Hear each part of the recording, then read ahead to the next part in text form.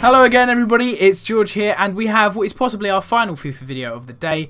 We're talking about FUT and what's new. So we've got some new modes and some new changes that I thought I would talk about that I've noticed within my first few hours with FUT on Xbox One. I play mainly on PS4, so I'm not like super like, oh my god, let me grind FUT in this demo trial kind of thing. But you know, it's fun to play. So let's talk about what's new. So immediately what you're going to see is there's a nice little change to packs, which is really nice. It looks really good. You get a walkout player if you get someone who's highly rated, so they'll walk out from behind the card and be like, yeah, you got me. And you'll have their country flag drop down from the stadium in the background, and you know, which is really nice. So packs look really cool. That's the first thing I wanted to mention. Here's my garbage starter squad. Got a better one on PS4, working on the web app. And the next big thing I want to talk about is manager tasks. So manager tasks, you just have to do all these tasks to get one 5k pack, but now you get a reward for each task you do. So it's as simple as just opening your starter pack.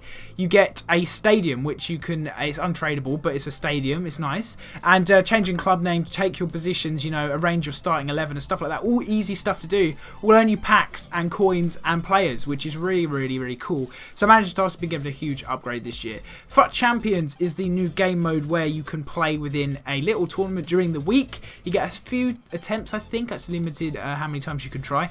And if you win, you can get into the weekend league, and then you can win some absolutely awesome prizes. I think it's the weekend one that has the good prizes. You can win like 200k, special kits, you know, it's all really cool. It's kind of basically a way of bringing esports into FIFA, making it a little bit more accessible for everybody who thinks they're good and will want to try.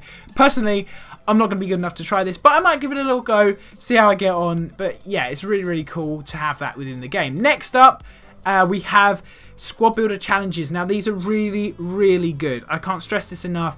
All you've got to do to start with, there's a first like starter one where you just have to trade off like, I think it's like 5, maybe 7 bronze players in total, and you get yourself a cheeky little pack. I got Steven Pienaar in it, you see that later on.